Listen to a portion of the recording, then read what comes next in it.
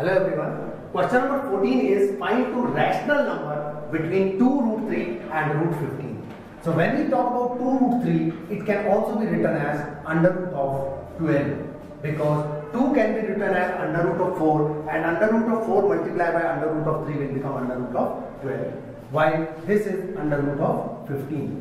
When we talk about any rational number between the two, that means we want a number which is a perfect square.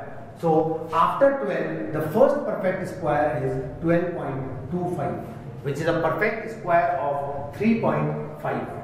So 12.25 is the first rational number which is possible. Under root of 12.96, this can be another number which is a perfect square. So we have to actually understand that this is the square of 3.5.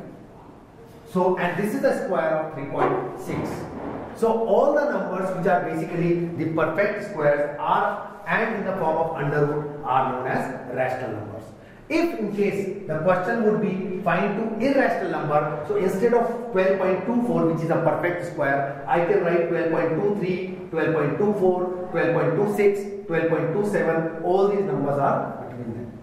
Question number 15 is insert an irrational number between root 5 and root 7. Now, when we have to talk about irrational number, we understand that under root 5 and under root 7 are themselves the irrational numbers because they are not the perfect squares. In between them, if there is any under root which is not a perfect square, is definitely irrational. So, root 6 can be treated as an irrational number between root 5 and root 7, but there can be infinite numbers between the two. Question number 16 is insert two irrational number between root 3 and root 7. So when we talk about root 3 and root 7, so there are numbers in between the two can be root 4, root 5, root 6, or root 6.1, root 5.1, root 4.2, 4.3, 4.4. But we understand that 4 is a perfect square. So this is a rational number. As we have already discussed that in the under roots, whenever there is a perfect square, that is rational, and definitely this and this number are irrational. Here we have to write two irrational numbers which are these two.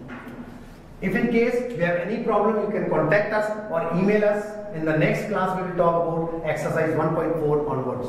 Thank you.